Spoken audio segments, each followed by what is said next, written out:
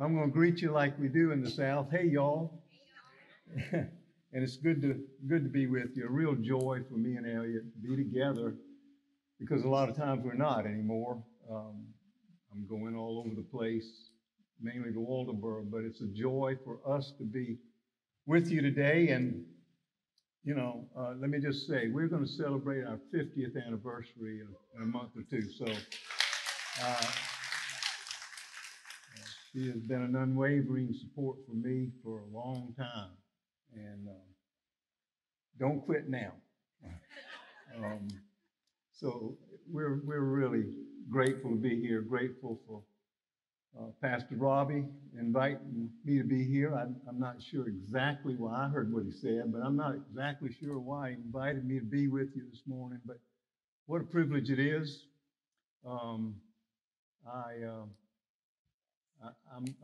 looking out and I'm seeing some.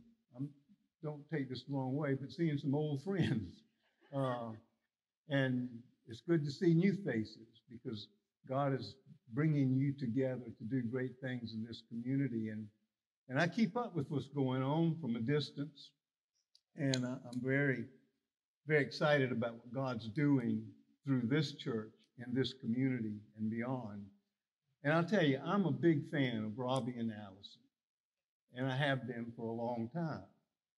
And they are a great team together. And together with you, they are, with your help and your involvement, your commitment, your belief in the vision of making disciples here in Moncks Corner, you are becoming a church that is truly impacting this community. And that's what it's all about. As I stand here this morning, I can't help but recall another time I was in this very building and asked to speak. I remember the date very vividly, and you'll remember it as well. September the 11th, 2001. I was asked to come and speak to an assembly of students. Brian may remember it. He was just a little fellow at the time, and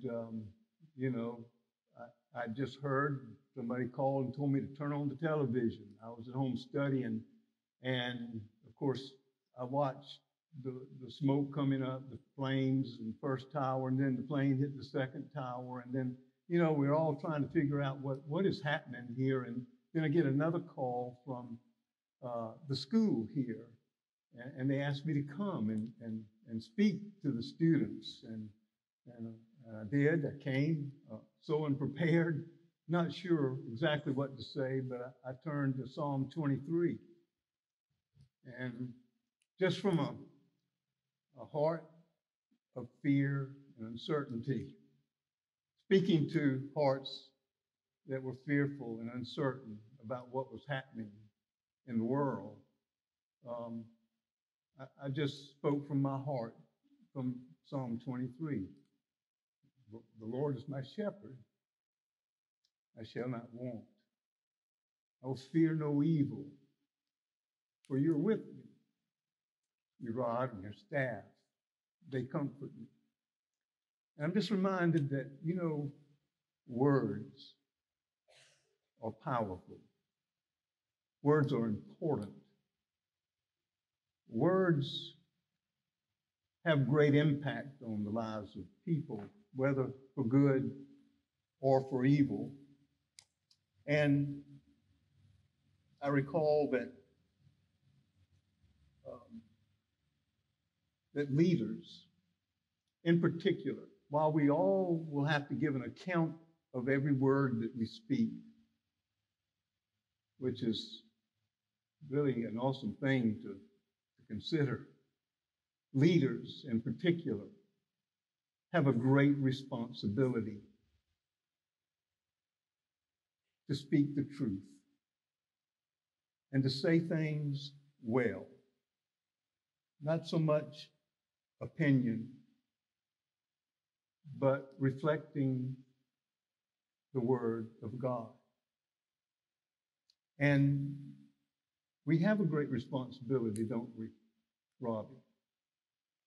Um, we have a great responsibility because of the platform we have been given and because of the intrinsic value, the intrinsic power of words.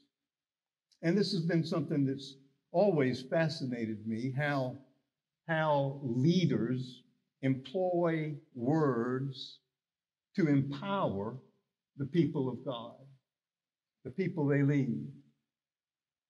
And I've often wondered, how does a national leader inspire his people in times of crisis, in times of trial, in times of war? How does a field commander on the battlefield summon the words to inspire those he leads into battle to fight and to keep fighting when the battle seems lost? And how does a coach, for example, and you got to throw in a coach thing or a sports thing in the dynamic of this, how does a coach summon the right words to say to his players to make them believe that they can win the game even when it looks like the game is already lost? It seems to me that it comes down to the right leader saying the right thing at the right time with the right heart motivation. There's a verse in Scriptures, Proverbs 25:11, and it says this, and I'm using the CEV version. It says, the right word at the right time is like gold set in silver. In other words, it's priceless, it's powerful. And there are those times and circumstances when a leader somehow summons words of power and passion and principle that penetrates,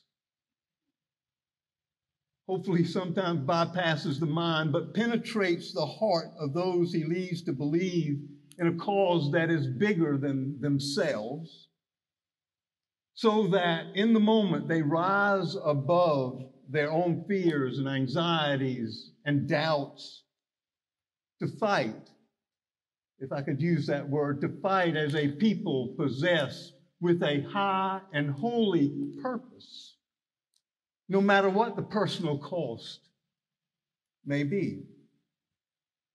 And these occasions, I think, are rare, but they do happen. And most are forgotten in the haze of history, but some are remembered. Like we remember,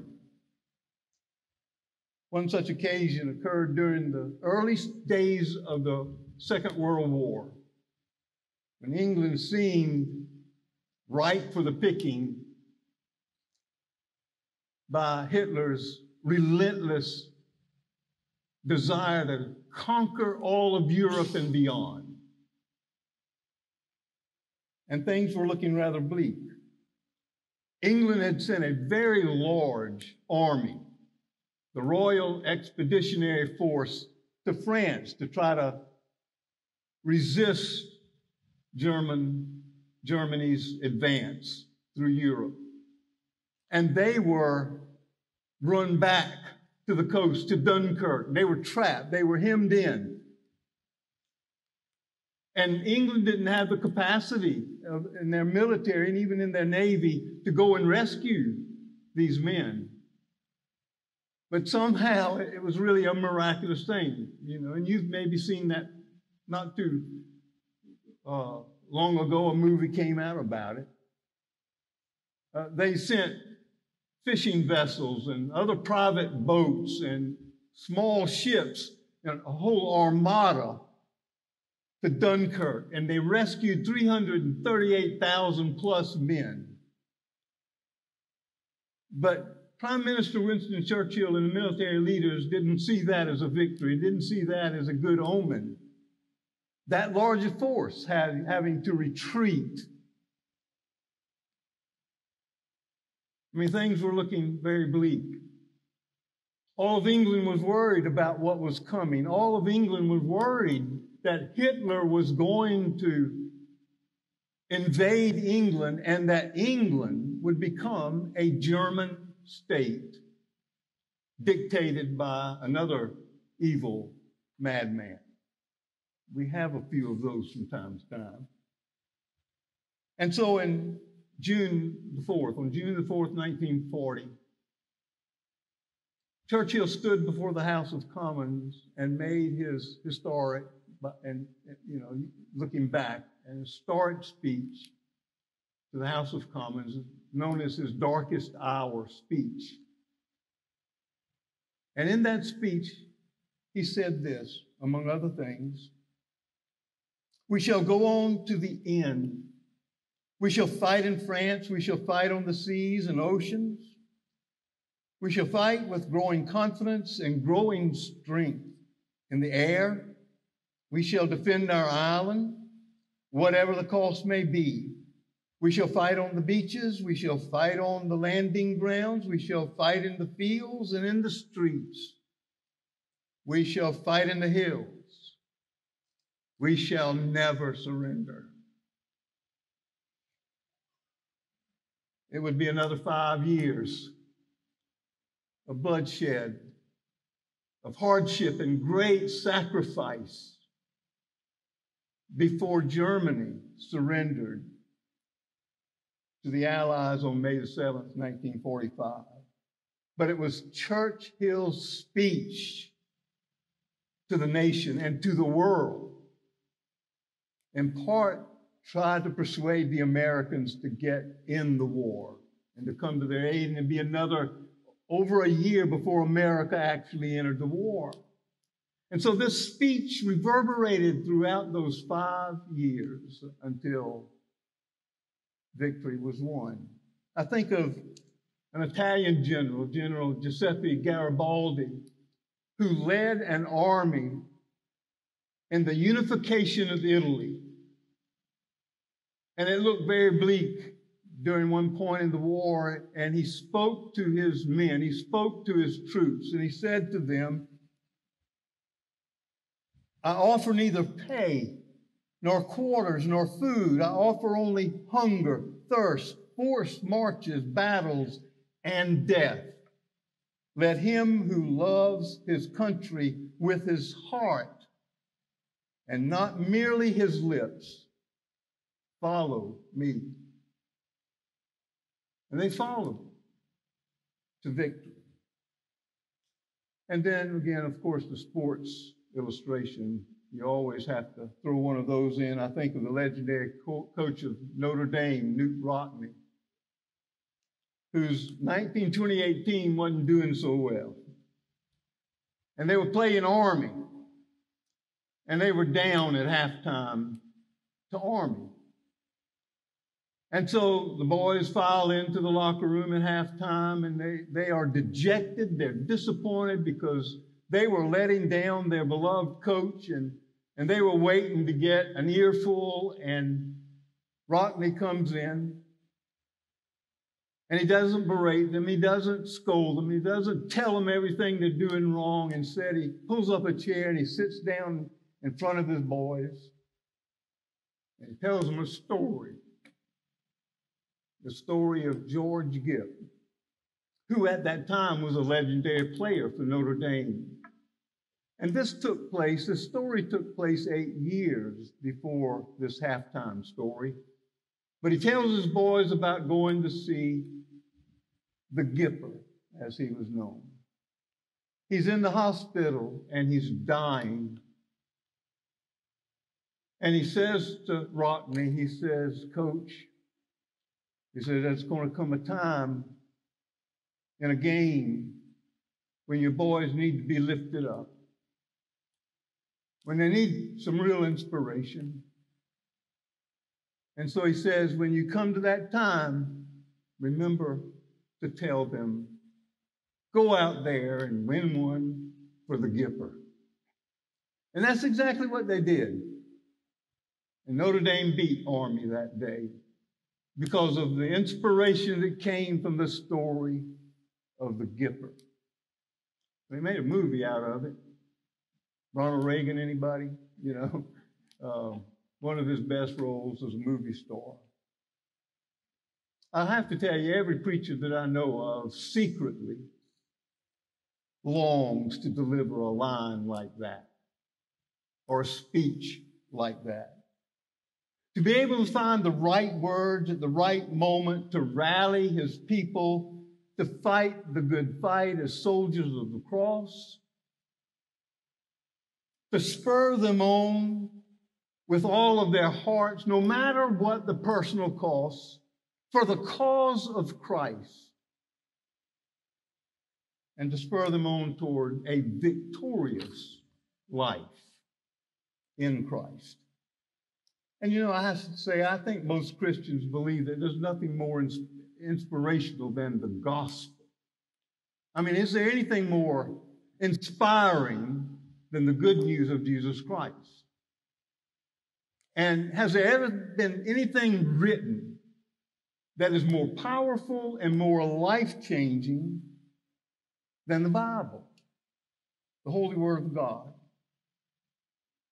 And yet the grim reality that exists right now in the churches in America would defy that assumption. Where is the church so inspired by the gospel and empowered by the Spirit that the Great Commission is being lived out in every member, every day, everywhere they go, sharing Christ, modeling Christ, speaking words of the gospel, and making disciples of Jesus Christ? Where is the church so devoted to the teaching and preaching of the Word of God that members are joyfully growing in grace and in the knowledge of God, that they're bearing fruit to the glory of God? Where is a church whose members so hunger for the Word of God, but also faithfully commit themselves to practicing what it says? Just last week, Lifeway Research published an article that I happened to read, and the title of the article, and it was about a research project that had been completed, and the research project name was 2022 Pastors Needs Project or something like that. And in this article, they are publishing the results of that research, and they are outlining the issues that pastors are dealing with today.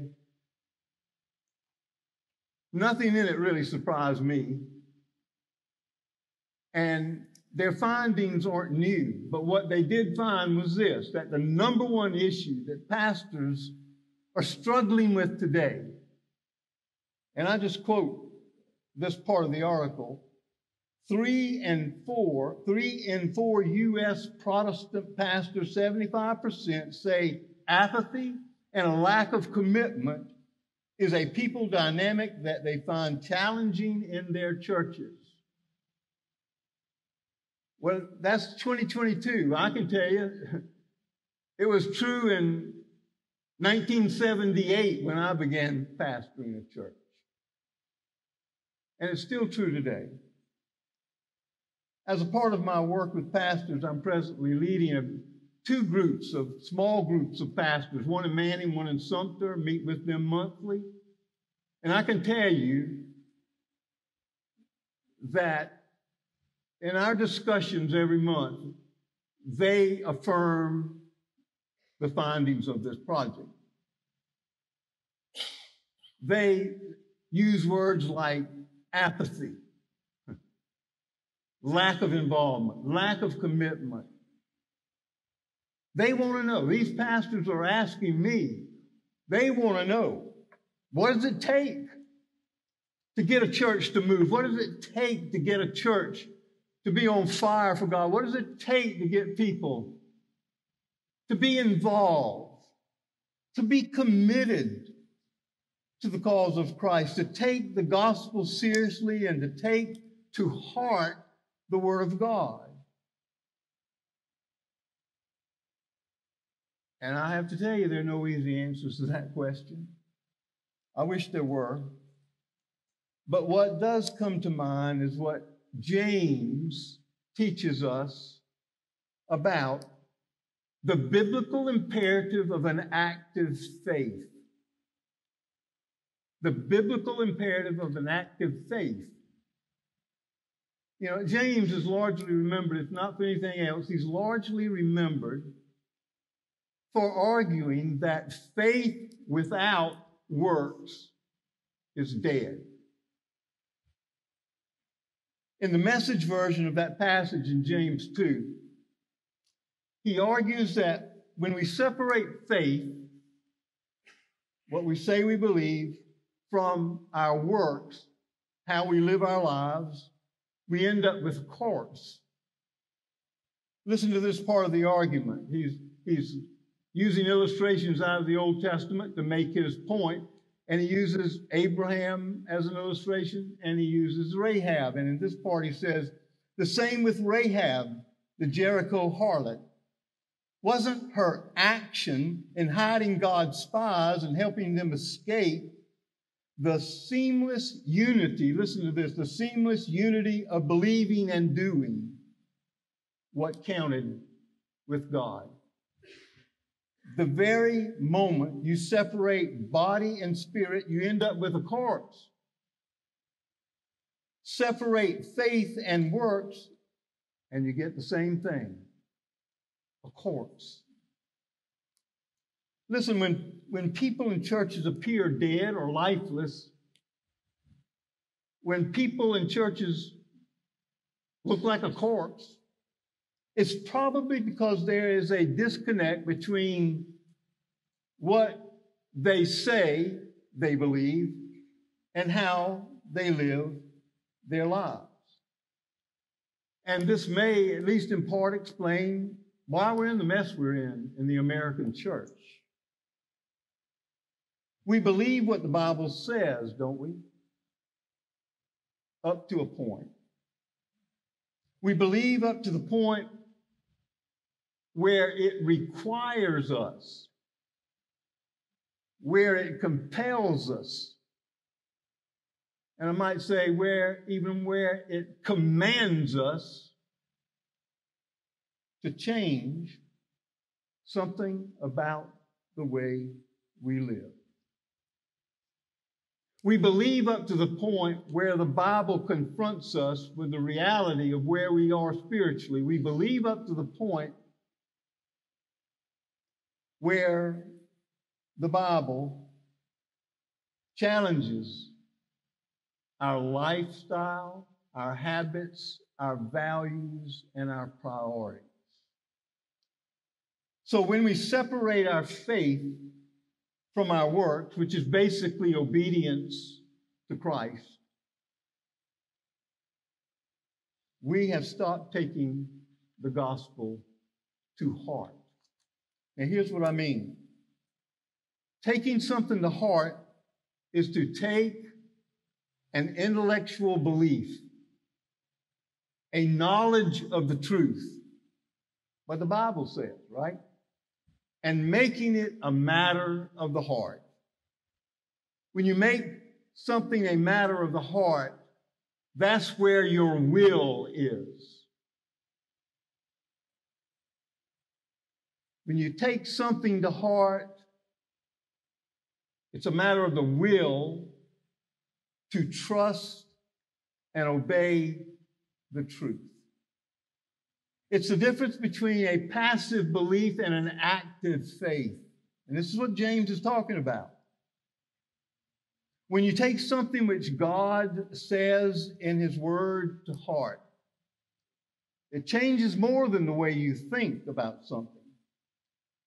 It changes the way we respond to all that Jesus has called us to be and to do. It changes us from being casual about our Christianity, being carnal in our living, or being a closet Christian. Not, you know how we say, well, what I believe is just private. None of your business. Changes us from that kind of mindset and that kind of lifestyle to being fully devoted followers of Christ and fully committed members of his body, which is the church.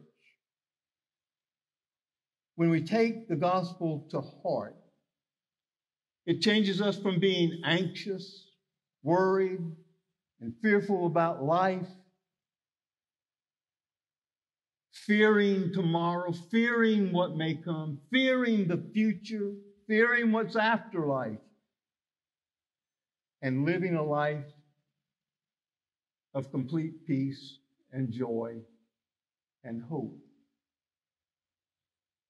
So for an example, what Jesus said to his disciples in John 16:33, to those fearful, grief-stricken disciples, you know that passage in John 14:15 and 16, that whole section there. Jesus is preparing his disciples for his death.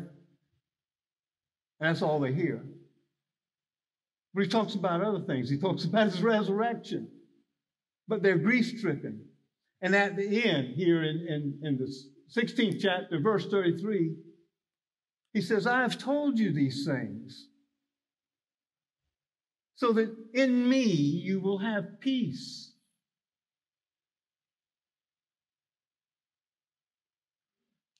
In this world, you're going to have trouble. But take heart. Have courage. Be encouraged. Have hope. I have overcome the world.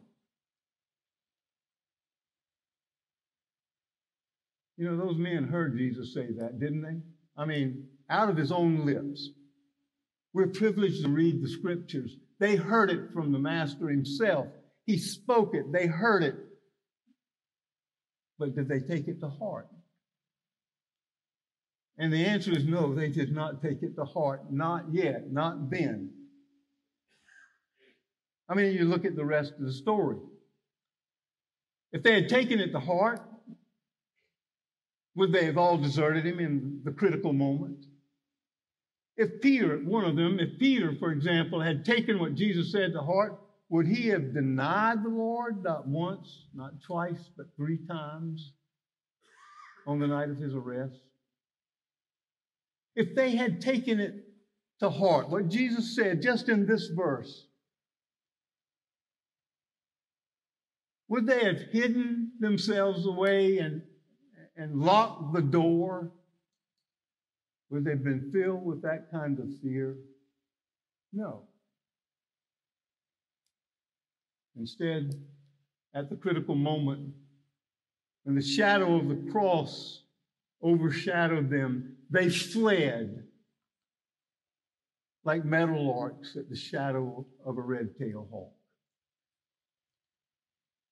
So my question is, how do you and I take to heart the words of the Lord just in this verse when he says, in this world you're going to have trouble, but take heart, I've overcome the world. And what I'm asking is this: how do we live out the gospel every day? How do we live out the gospel consistently, courageously, and confidently? How do we live out the gospel in our personal lives, in our communal lives, as the world conquerors that we are in Christ? How do we live that overcoming life that Jesus in the Gospels and the rest of the New Testament tell us that we are? And to answer that question, I would urge you to do this. You have to do this. You have to take to heart the whole will of God. The whole will of God is a phrase that Paul uses. in Ephesians chapter 20, where he's met with the elders of the church of Ephesus. Paul's on his way back to Jerusalem. Everybody's telling him, don't go to Jerusalem, they're going to kill you. But he's led by the Spirit to go to Jerusalem. He doesn't know exactly why, but the Lord has told him to go to Jerusalem, and everybody else says, don't go. Even a prophet came and said, don't go to Jerusalem. It's going to be bad for you. So he's speaking to the church, the elders of the church at Ephesus, on his way to Jerusalem. And they're sad. They don't want him to go either. But he has something he wants to say to them. And this is what he says, in part. Now, I know that none of you among whom I have gone about preaching the kingdom will ever see me again. Therefore, I declare to you today that I am innocent of the blood of any of you. Wow. But this is what he says. For I have not hesitated to proclaim to you the whole will of God. And basically what he's saying to these guys is, look, if some of your people, if some of you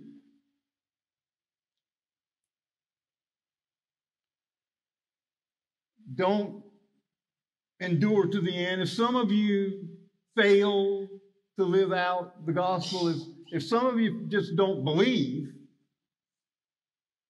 don't hold me responsible, because I have not hesitated to reveal to you what has been revealed to me. I have not failed in my responsibility as a herald of the gospel to preach and to teach everything that the Lord gave me to give to you.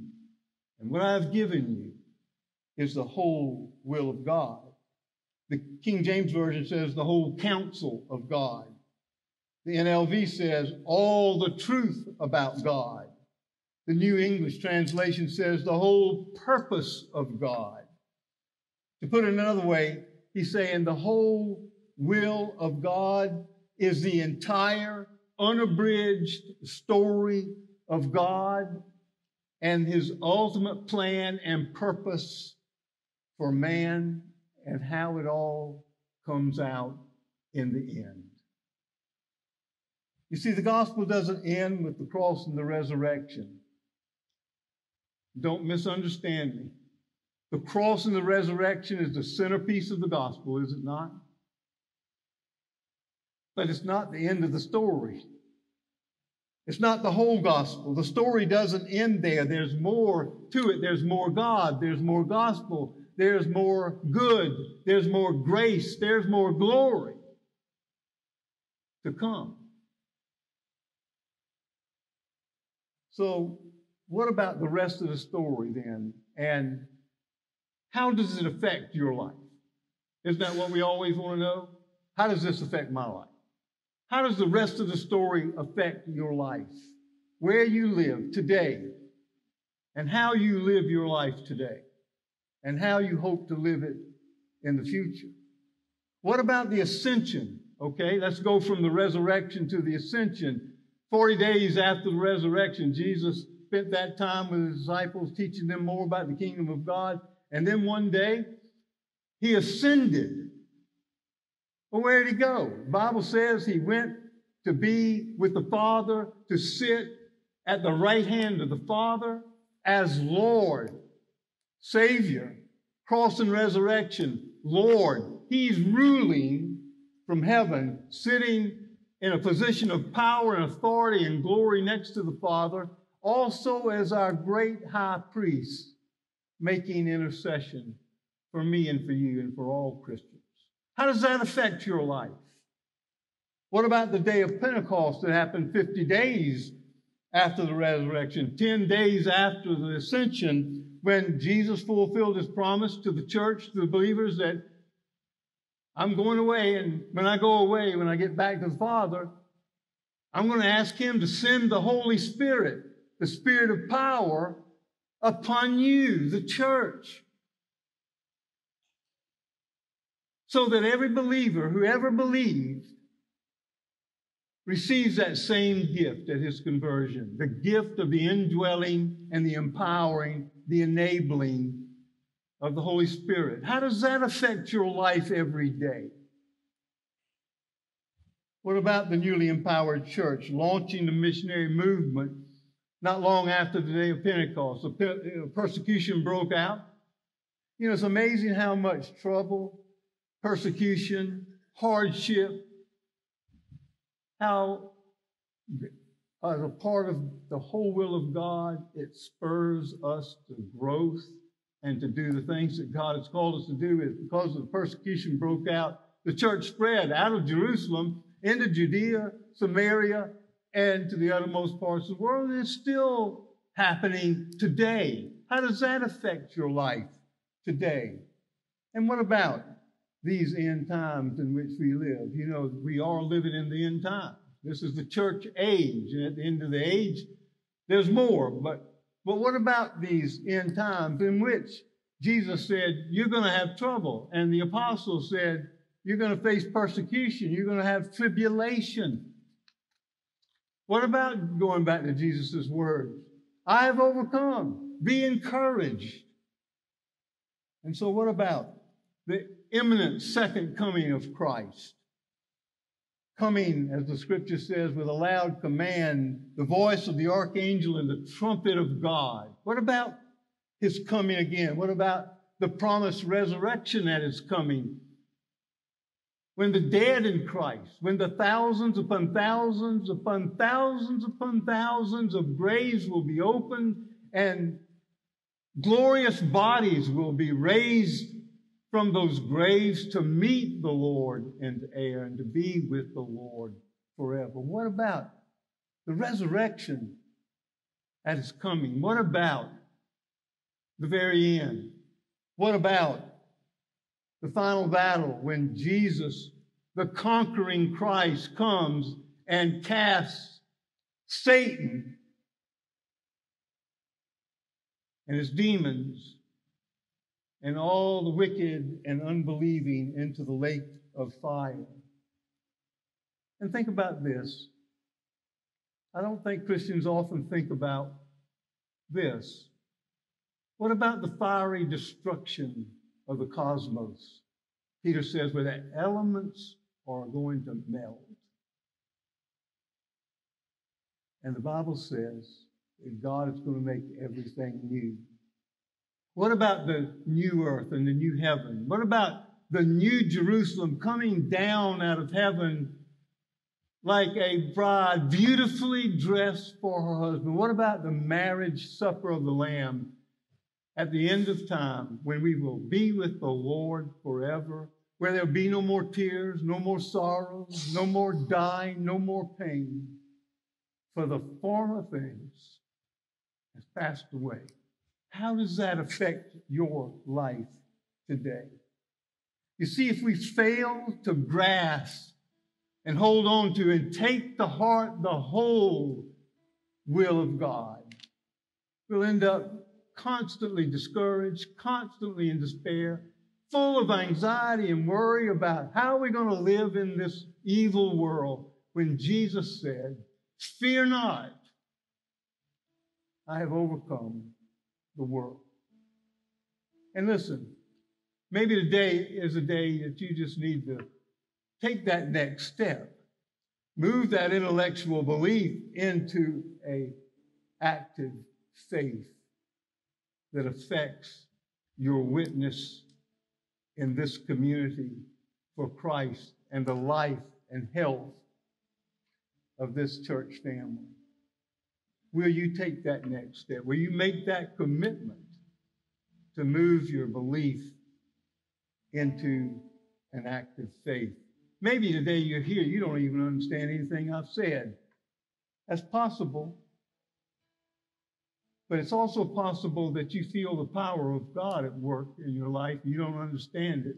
But that's the power of God, is the call of God through the Holy Spirit to put your faith in Jesus and believe the good news.